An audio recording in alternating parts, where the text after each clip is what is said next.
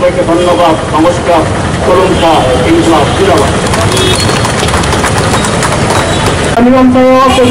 জিন্দাবাদ।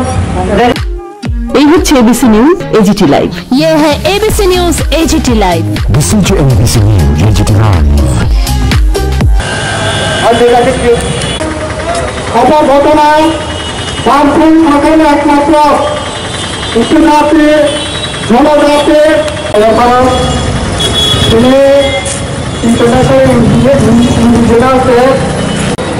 যে ভারত বাঁচাও আন্দোলন হচ্ছে, এখানে কর্মসূচি করে শুরু হবে। এই ভারতকে রক্ষা করার জন্য, সভ্যতাকে রক্ষা করার জন্য আমাদের দেশের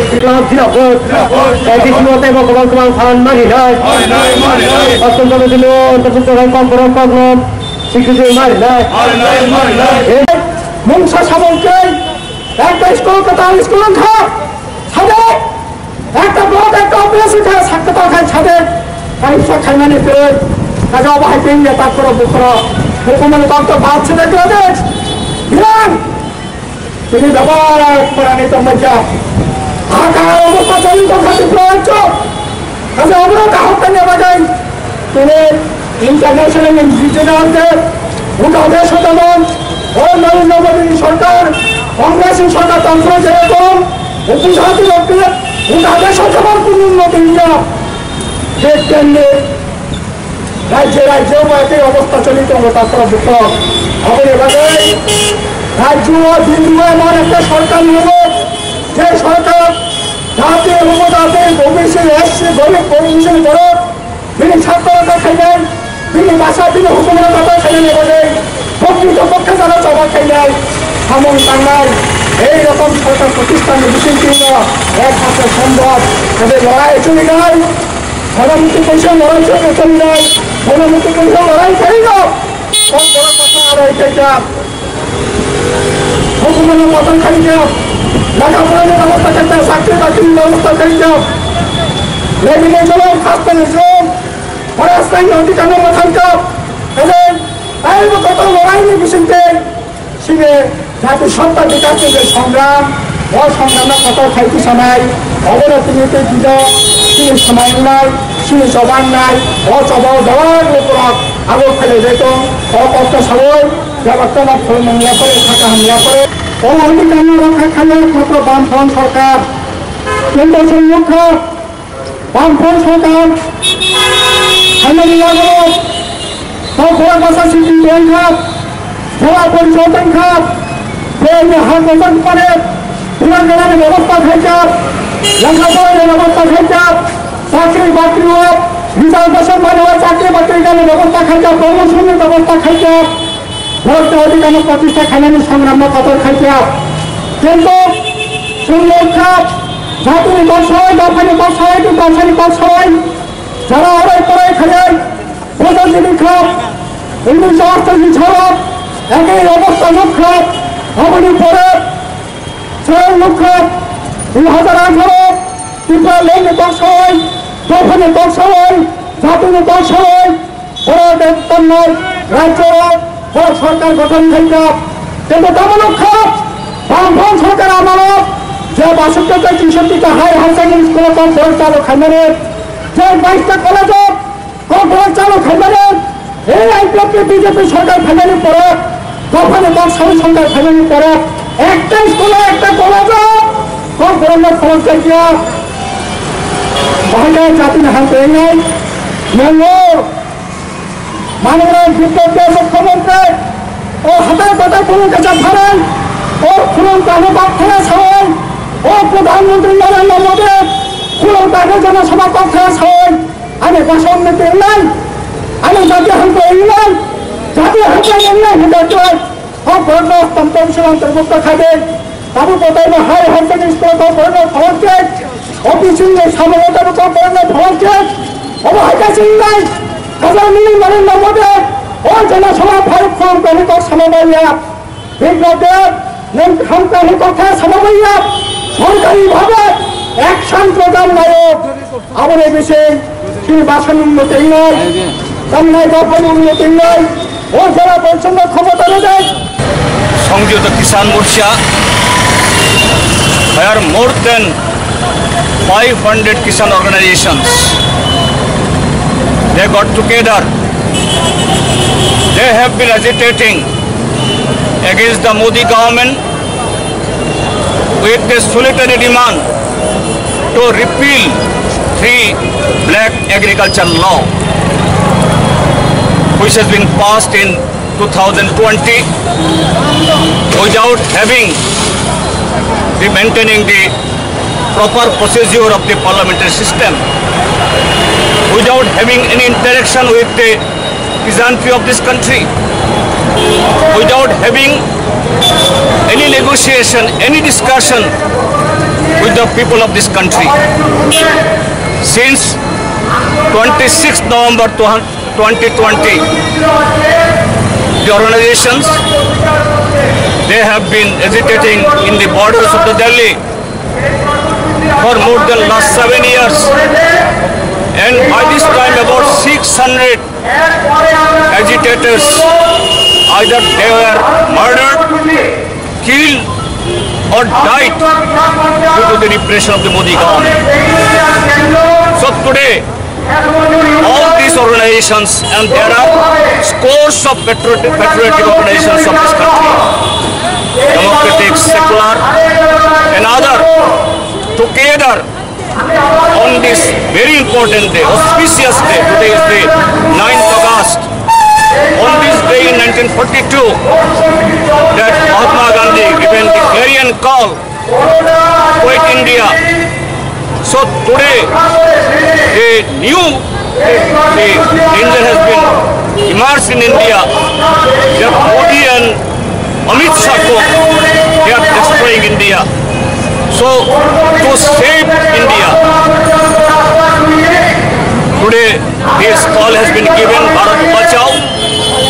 Lakhs and lakhs of people today across the country, in all state capitals, in all district headquarters, in all sub-district headquarters, this program is going on. In our state of Tripura, here in all 23 subdivisions, we have been agitating. Here also in Tripura, the BJP, here in the power, last 40 years, here in Tripura, there is no rule of law, there is no administration, no civil right, nothing.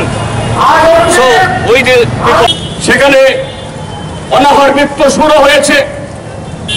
গত 40 মাসে ত্রিপুরা রাজ্যের অন্যান্য অংশের যুবকের সাথে এই রাজ্যের ট্রাইবেলদের চাকরি পাওয়ার সমস্ত অধিকার কেড়ে নিয়েছে।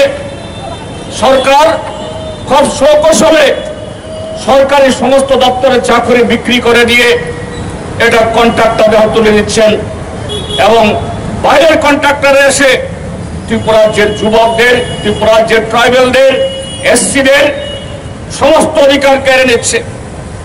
এই জায়গায় আদিবাসীদের, ট্রাইবেলদের নানাভাবে এদেরকে ফুসলিয়ে মিথ্যা প্রতিশ্রুতি দিয়ে যারা ক্ষমতার স্বাদ ভোগ করতে চান, সে আইপিএফটি এবং পরবর্তী সময়তে যারা আজকে এডিসি ক্ষমতা দখল করেছে, মিথ্যা এবং আবেগ নথিত স্লোগানের মধ্য দিয়ে কখনো ত্রিপুরা ল্যান্ড, কখনো গ্রেটার ত্রিপুরা ল্যান্ড, সেই দলগুলো, সে ব্যক্তিগুলো একবারের জন্য ভারতবর্ষের বিজেপি সরকার বা ত্রিপুরা রাজ্যের বিজেপি সরকার কিভাবে আমাদের সংবিধান প্রণীত অধিকারগুলো কেড়ে নিচ্ছে। এই রাজ্যের পাহাড়ে অভাব অনটন শুরু হয়েছে,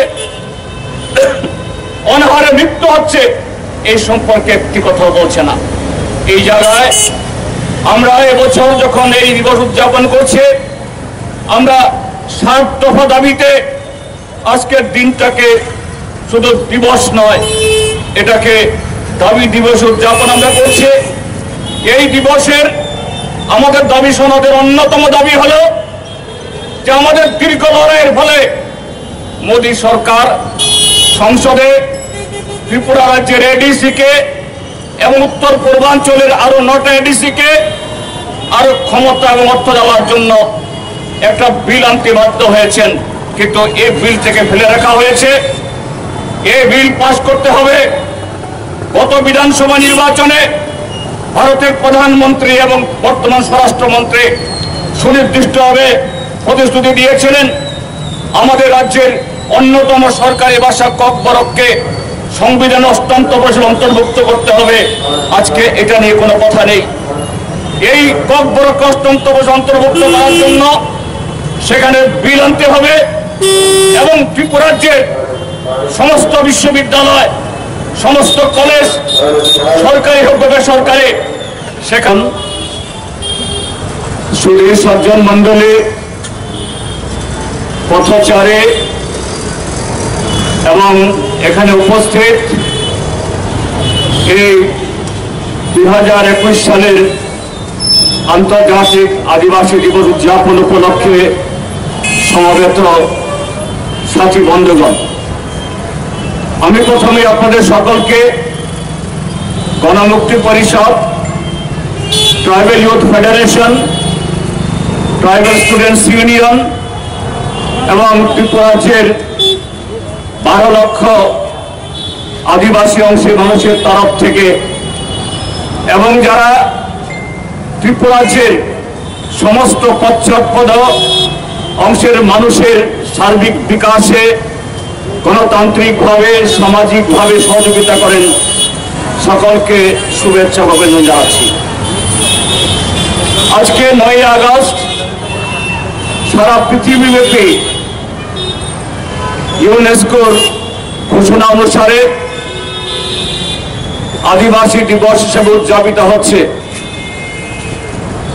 1994 ইংরেজিতে ইউনাইটেড নেশন তার এক রেজুলেশনের মাধ্যমে এই পৃথিবীর 90টা দেশে প্রায় 50 কোটি আদিবাসী অংশের মানুষ, যারা ইন্ডিজিনাস পিপল, আদিবাসী, শিডিউল ট্রাইব, জনজাতি বা বিভিন্ন নামে যারা আখ্যায়িত, সারা পৃথিবীর 7,000 সংস্কৃতি, ভাষা এই 50 কোটি মানুষের দখলে তাদের সমৃদ্ধ ঐতিহ্য এবং তাদের যে চিরাচরিত জ্ঞান বুদ্ধি, এগুলো যাতে সুরক্ষিত হয় এবং তাদের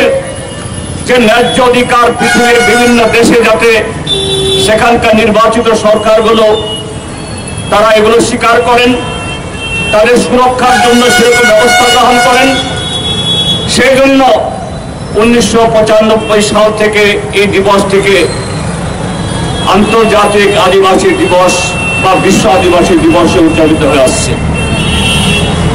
আমাদের ভারতবর্ষের সরকার, তৎকালীন সরকার, জাতিসংঘ এবং পরবর্তী সময়তে ইন্টারন্যাশনাল লেবার অর্গানাইজেশন যে উদ্দেশ্যে এই রেজুলেশন, সেই রেজুলেশনকে মান্যতা দেওয়ার জন্য বা স্বীকৃতির জন্য ভারত সরকারও সেখানে ওয়ান অফ দ্য সিগনেটারিজ অর্থাৎ সম্মতি ঘোষণা করেছেন।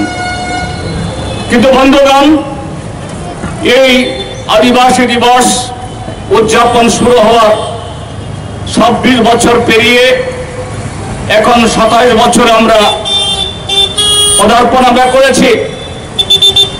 আমাদের দেশ স্বাধীন হওয়ার পর 1950 সালে সেখানে সংবিধান গ্রহণ করার পর এদেশেও আদিবাসীদের সুরক্ষায় তাদের ভাষা, সংস্কৃতি, জমি, ঐতিহ্য ইত্যাদি নানা ধরনের প্রতিশ্রুতি সত্ত্বেও আমরা দেখি আমাদের দেশের প্রায় 12 কোটি আদিবাসী অংশের মানুষ এই ভারতবর্ষের মধ্যে শিক্ষায়, সংস্কৃতিতে, অর্থনীতিতে সমস্ত দিক থেকে পিছিয়ে এই আদিবাসী অংশের মানুষ।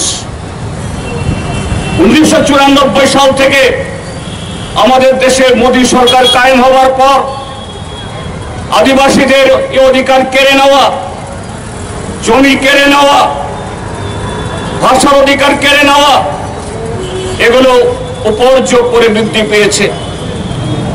আমাদের ত্রিপুরা রাজ্যের মধ্যেও এখানে বিজেপি আইপিএফ এর জোট সরকার তৈরি হওয়ার পর এখানেও প্রতিদিন প্রতিপল সংবিধান আমাদের রাজ্যের আদিবাসীদের জন্য যে সমস্ত অধিকার দিয়েছে, চাকরির ক্ষেত্রেতে, আমাদের ভাষা রক্ষার ক্ষেত্রেতে, আমাদের জমির ক্ষেত্রেতে, এই সরকারের বদান্যতায় আজকে অন্যান্য গণতান্ত্রিক অংশের মানুষের অধিকার যেমন বলণ্ঠিত, কেড়ে নেওয়া হচ্ছে, সেই জায়গায় ত্রিপুরার যে ট্রাইবেলরাও আজকে সবচেয়ে বঞ্চিত।